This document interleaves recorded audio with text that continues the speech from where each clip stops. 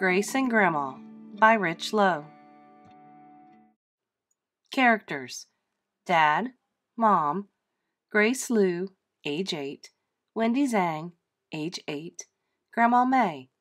Setting: Chicago, Illinois, in the year 2006. Scene 1. It's Monday afternoon. Grace has just come home from school and is talking to Dad in the kitchen of their home. Dad, to Grace: "How was school today, Grace?" Grace: "It was good, except for Chinese class, as usual." Dad: "Shh! Don't let your grandmother hear you say that." Grace, lowering her voice: "I don't know why I have to take Chinese." Dad: "Yes, you do know why. Everyone in our family speaks Chinese. It's an important part of our heritage." Grace: "But you hardly ever speak Chinese at home, except when you're saying something you don't want me to understand. You know, like, 'Let's make Grace go to bed early tonight so we can have some peace and quiet.'" Dad, laughing: "If you understand that, you must be learning something in Chinese class." Grace: "I don't understand the words. I hear my name, and then I can guess the rest from the look on your face." Dad: "That means you're pretty bright enough to learn Chinese. When you do, Mom and I won't be able to keep secrets from you anymore." Grace: "That'd be nice, but Chinese is so hard. Our teacher is strict, too. Really, Dad, what's the point? I'm an American. I don't speak Chinese with any of my friends. We all speak English. Chinese is what the older Chinese people speak." Grandma May, entering the room: "Older, huh?" Grace, hugging Grandma May: "I didn't mean it that way. Grandma, Grandma May: "It's all right, Grace. I know I'm no spring chicken." She laughs. Grace looks confused. Dad: "Spring chicken means someone young, like a chicken that just hatched in the spring." It's dinner time on the same day. Grandma May: "That was one of the first phrases I learned when I came to this country. I was a spring chicken back then, just like you are now, Grace. Back then, I didn't want to learn English any more than you want to learn Chinese." Grace, frowning: "But you had to learn English to live here. I don't have to learn Chinese to live here. I just want to speak English. I'm going to go do my English homework." Grace picks up her backpack and heads to her room. Scene 2. It's early Monday evening of the same day. Mom has just come home from work. She joins Grace, Dad, and Grandma May at the dinner table. Mom, speaking excitedly: "Guess what happened at work today?" Dad: You discovered a cure for the common cold?" Grandma May: "We already know the cure. It's Chinese hot and sour soup, from Great-Grandma Nini's recipe." Dad: "True, true. Okay, so what happened?" Mom: "I met a woman whose family just moved from China. Her daughter is starting at your school next week, Grace. She's just a month younger than you." Grace: "What's her name? Does she speak English?" Mom: "Wendy Zhang. And yes, her mom says Wendy started learning English when she was 2. Grandma May: "I'm not surprised. In China, people think it's very important to learn English." Mom: "Wendy's grandfather came to America around the same time you did, May. Wendy's dad was born here in Chicago." Grace: "I thought you said Wendy just moved here." Mom: "Yes, her dad went to China to become a teacher. Then he got married, and now the family has come to live in America. You'll help Wendy find her way around school, won't you?" Grace: "Okay, I guess so, but I have a lot to do tomorrow. I don't see why someone else can't." Mom, in a serious tone: "Wendy shares your heritage, Grace. I thought you'd be excited." Grace: "Why should I care about my heritage?" Pulls back her chair from the dining room table. "I'm not hungry anymore. May I go to my room?" Mom nods, and Grace leaves the table and goes to her room. Mom: "What's the matter with her?" Dad: "I don't know. Every time we mention the word China lately, she turns into a storm cloud." Grandma May, laughing: "She doesn't seem to like the word heritage either. Oh well, let's not allow this pasta to go to waste." She takes the pasta Grace left on her plate. Scene 3. It's later on Monday evening. Grace is lying on her bed, doing homework. Grandma May knocks on her door and peers around the corner. She's carrying leftover spaghetti and salad on a tray. Grandma May: Mind if I come in for a moment, Grace? Grace, sitting up: Of course not. Grandma May: I brought you some leftovers. The pasta is cold, but I know you like it that way. Grace, laughing: True. I guess you've seen me eating straight from the refrigerator. Thanks, Grandma. I'm sorry about how I acted before. I was rude. Grandma May: It's okay. I think I know a little bit about what you're feeling. When I came to this country in 1939, I was the same age you are now. I didn't want to come here. I wanted to stay in China. There, I didn't have to think about being Chinese all the time. Everyone there was Chinese, so I just felt like a person. But here, being Chinese made me stand out. Grace: What do you mean? Grandma May: When my family came to America, we had a difficult time at first.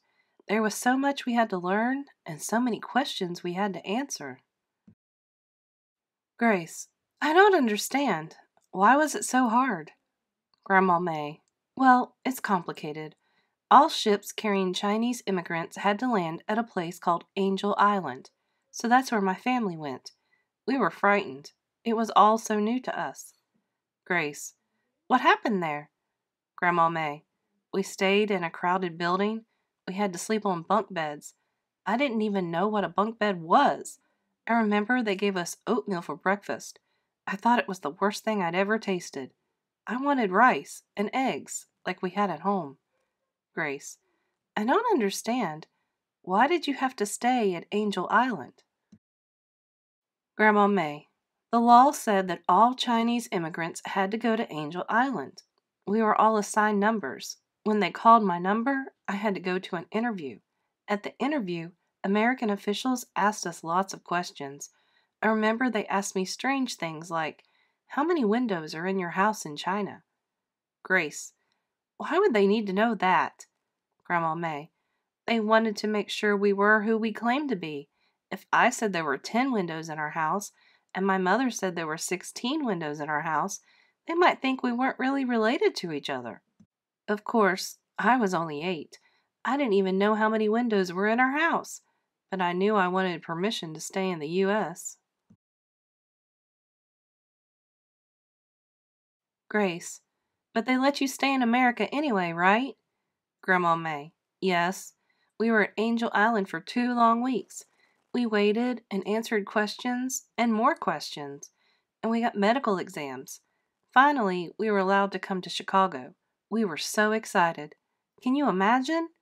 Grace: That's quite a story.